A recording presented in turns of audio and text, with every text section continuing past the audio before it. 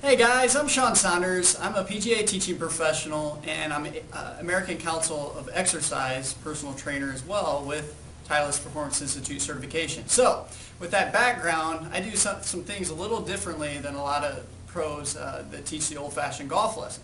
So that's why I'm here with Fred Wolford, my client, and he's been working with me for the last year here, and we've been doing the programs that we do at SWS Golf Academy.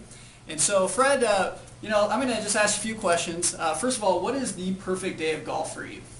Well, getting up in the morning, walking around vertically is a good start. Yeah. There's a lot to be said about hole-in-one and 300-yard drives, which I know are not really a reality at my age, but I think a perfect golf day is to go out and enjoy the game, enjoy the scenery and companionship, and just relax and have a good time and play the game as it's supposed to be played. Awesome. So what prompted you to come to me, for golf instruction? What really got you to make that? Well, Shanks started it. Yeah, that does it. I don't want to say that word, Yeah. the S word. I just was not improving. I was working really hard. I was hitting like 500 golf balls a day, which I thought was the answer. It was not the answer. I was practicing wrong. I was developing bad habits really well. So I thought to myself, I really need some help. And I went to an instructor, and he let me hit 3 shots. They were pretty good. He said, there you go. He said, take it back inside. And it was more of a Band-Aid than anything else. And when I went out and played the golf, I was all excited and went out and played and did horrible. It just didn't work.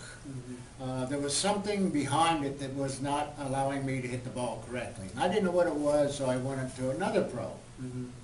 And so what mattered to you about golf instruction? Like, what, deep down, what were you looking for?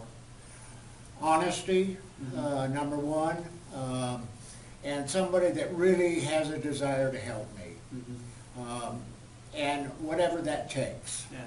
So what would have happened if you didn't make a change? Would you have stayed in the game, or do you think you would have? If I wouldn't have made a change, I'd have been not walking around vertically because I was hurting myself. I pulled a hamstring trying to hit the ball 300 yards, and I was doing everything incorrectly, but I practiced hitting it incorrectly. So I needed help. So, how did you get started on improving? Coming to me, but how did you find me and why? I actually looked on the internet and I saw a lot of good comments. I did not know about the exercises or TPI or any of that. That was a complete mystery. But I thought, well, with the comments, I thought, well, I'll give them a try. Yeah. So when I came to see you, and then you helped me out there, and you took a video. We were only out there for about 5 minutes, and you said, oh, this is really cool. I'm going to show you this. Yeah. And in my own mind, I thought it was Zach Johnson, and then when I came in and looked at the video, I thought, my gosh, it looks more like Quasimodo. It was not a pretty picture. Yeah, yeah. So you came to me, kind of knowing there was something a little different, based on my background and things like that. But, what you found is there was a direct correlation between your body and your swing. And then the fact that you were getting injured while you were playing, there's something going on there as well. So.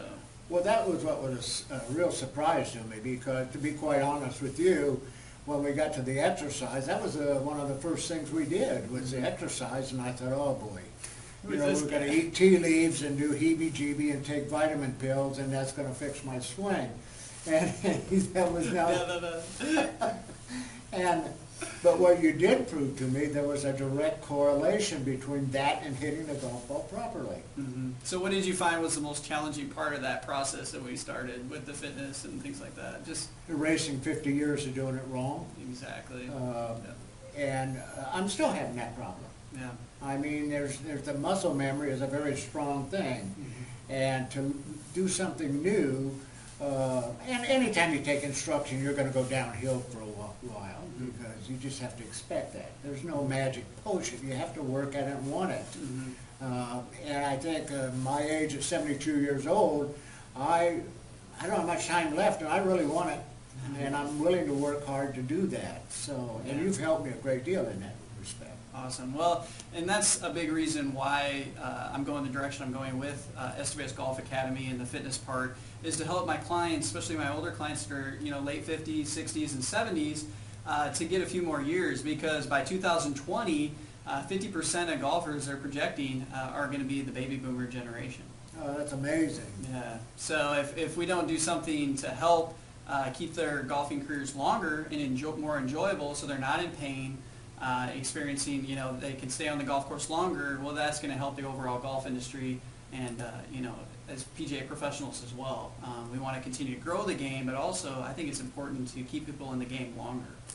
Well, and I agree. I think the PGA is on the right track, and you have really been wonderful to work with. I mean, the comments that I heard were nothing but great, and I just ditto that. Well, I appreciate it, Fred. It's been a pleasure working with you, and I'm looking forward to seeing more success with your body and your swing.